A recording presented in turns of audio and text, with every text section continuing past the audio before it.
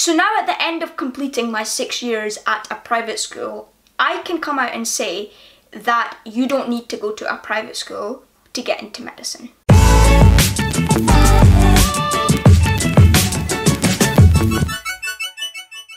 Hello everybody and welcome back to another video from HSTV, and today we're looking at a bit of a debate. I'm trying to come up with a clear-cut answer to, as you can see in the title, is it easier for private school kids to get into medical school, specifically at Edinburgh University? And I guess someone actually commented this and it kind of hit me to heart because I am actually from a private school.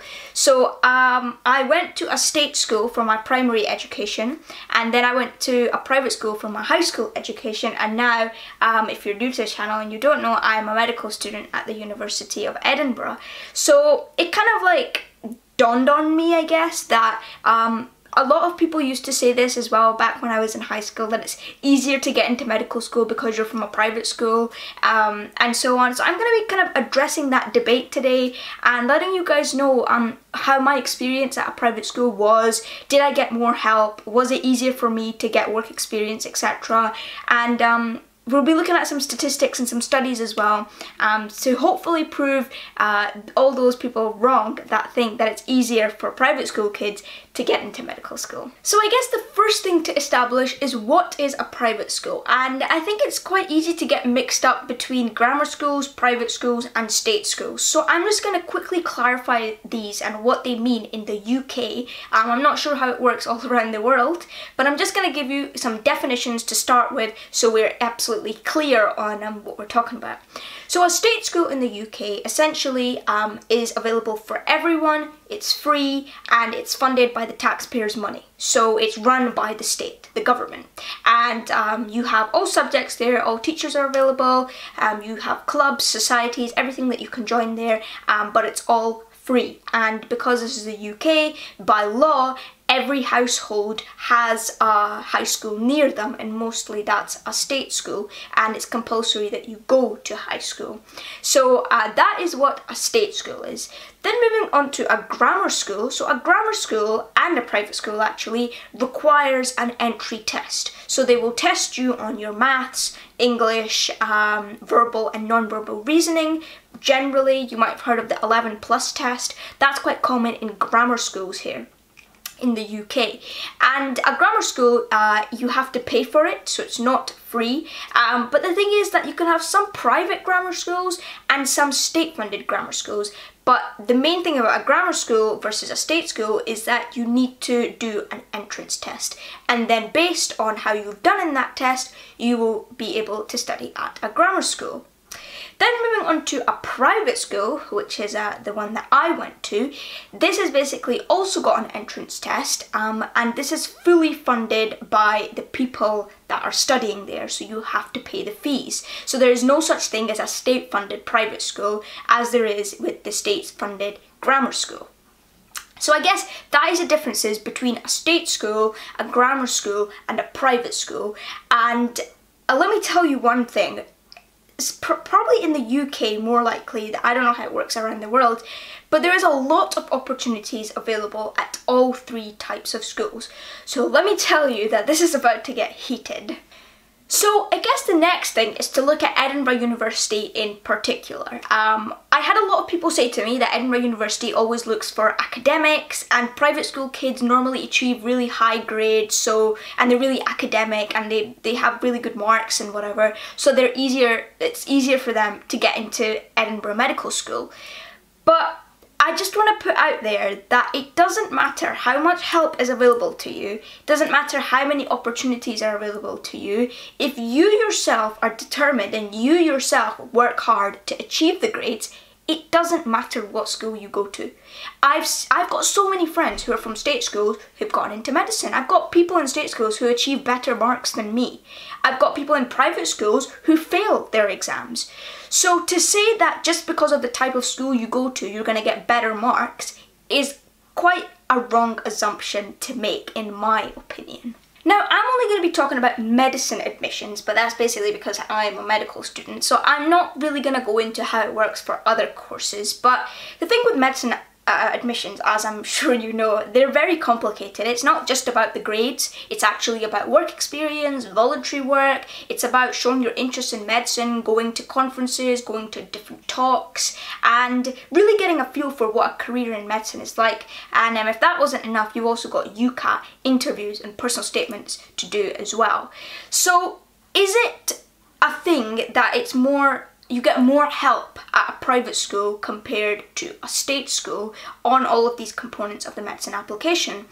Well, actually, it's kind of a yes and no, because the thing is, I'm not at a state school, so I can't really speak for them. I can't say the support that they're giving or not giving, but I can tell you that some of the conferences that I attended, there was some talks at the Royal College of Physicians, Royal College of Surgeons here in Edinburgh about a career in medicine, and I attended them when I was in high school. And can I just say, it wasn't only private school kids that were there. There was lots of state school kids also there listening to the lecture and taking notes and showing their interest in medicine. So I guess from that point of view, state schools did also support their children, and they did also give those children that opportunity, and they let them know that there's this talk happening, it'd be useful for you to go. So that wasn't only the private schools telling private school kids to go to this talk. So the point I'm trying to get across here is that you have opportunities. Sometimes I think the main thing is that people think that in state schools there's a lot of, it's like a disruptive environment, or that not everyone there is there to study. There's this kind of assumption that sometimes at a state school people are just there because it's compulsory for them to go to school, as in they will be very disruptive in class, they won't be, you know, they don't have that motivation to work. But actually at Edinburgh University there are more state school kids studying there compared to private or grammar school kids put together. So I mean, I guess that's probably not the strongest of arguments, because there's more state schools in general rather than the grammar schools and private school kids put together. But the point I'm trying to get across is that there are opportunities, and state schools will also help their students out. So I guess on the topic of opportunities and finding out about conferences and talks and having these opportunities to join different clubs and whatever, well, we had loads of state school like sports teams come to our campus to play our school teams, and they won. So they were very good, they're very capable, and they had that opportunity to come. The next thing I want to talk about is career advisors. So we had a few career advisors in our private school, and you know, they were helpful enough. But at the end of the day, the research that I did, my career advisor couldn't tell me that stuff. The preparation that I did for UCAT, or the preparation I did for interviews, my career advisor, or no matter the amount of support that my private school gave me, end of the day it was all up to me to make sure I was ready, and I had to put that capability in myself. So yes, it's nice to see that encouragement around you if you've got like a nice group of people all wanting to do medicine. It's nice to have this career advisor support or having mock interviews or whatever. But end of the day, it's all down to what you do rather than what you are given. So I guess that argument is still in place, but yeah, I mean, it's a difficult argument, I understand that, but I just want to talk about as well now, why would you want to go to a private school rather than a state school? So I guess I'll talk about myself. Why did my parents decide to put me in a private school rather than a state school? Well, first of all, I was at a state-funded primary school. So you can get private primary schools as well, but I was at a state-funded primary school, and the environment was quite disruptive. I wanted to do medicine, so my parents thought that I would get more opportunities and more support at a private school. So now at the end of completing my 6 years at a private school, I can come out and say that you don't need to go to a private school to get into medicine. There's a big misconception that if you pay money for something, or if you put in that pain of putting in money, there's going to be a larger gain in terms of academic results, or sporting achievements, or in terms of getting into good universities. But that's really not true. And in fact, there's actually an argument that universities don't like to take private school kids because they think that they've been too privileged or that they've been getting too much support and they're not independent enough.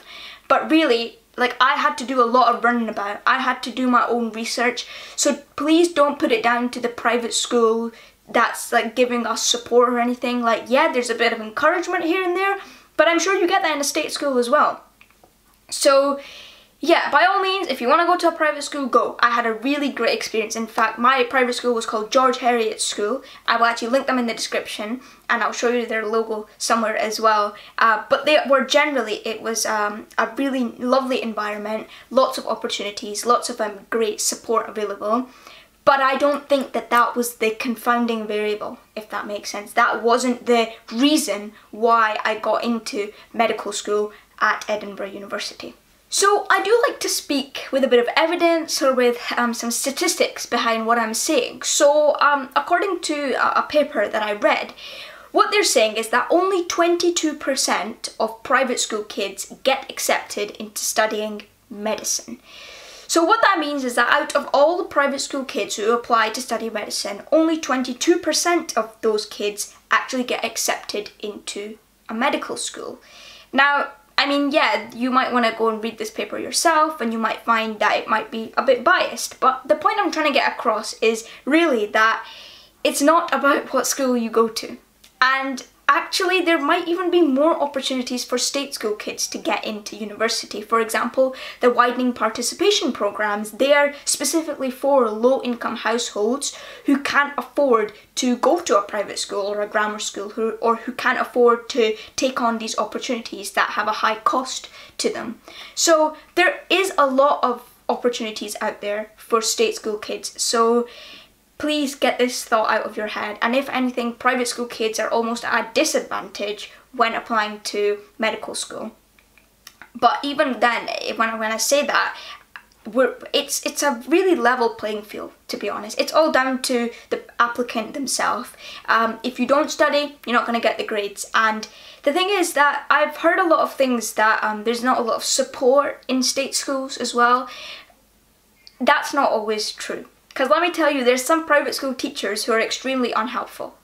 And I personally had very good teachers. So George Heriot's, please do look them up. I really, really do recommend them. They have a brilliant environment, brilliant teaching staff, and I was really happy to go to a private school. But again, I'm saying the same thing again, but it's not because of George Heriot's school that I got into medicine. Yes, they were a factor. Yes, they gave me the support.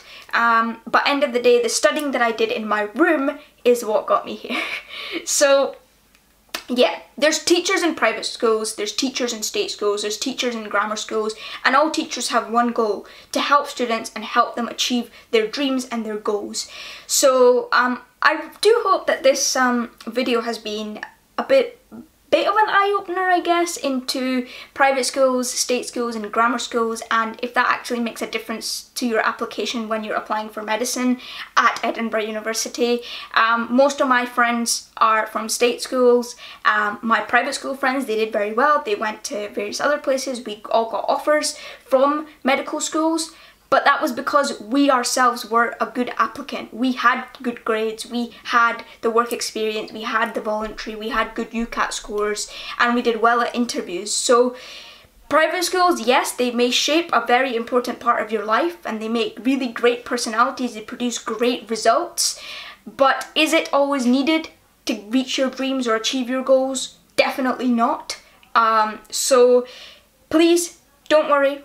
Whatever school you're at, if you work hard, you can achieve your goals, regardless of the support you get and regardless of where you're studying. Again, I'm not sure how it works in other countries, but if you are from a state school, which probably you are because state schools are more common, majority of doctors are had studied at state schools. So please don't be disheartened by any of this, and if anything, private school kids are a bit of a disadvantage.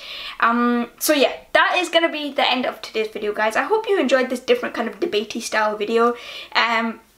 I was going to do a bit of a podcast style thing, but then I kind of left that because I thought it was a bit complicated. But if you guys are interested in like learning more about these kind of debates, or seeing me chat about these kind of topics, then please do let me know, and maybe we can sort out like a podcast idea for the future. Let me know in the comments how you found it and what your thoughts are on this debate. And yeah, I will see you all in my next video, which is probably going to be next week. So until then, stay safe, stay healthy, and take care of yourselves, and don't worry about private schools and state schools.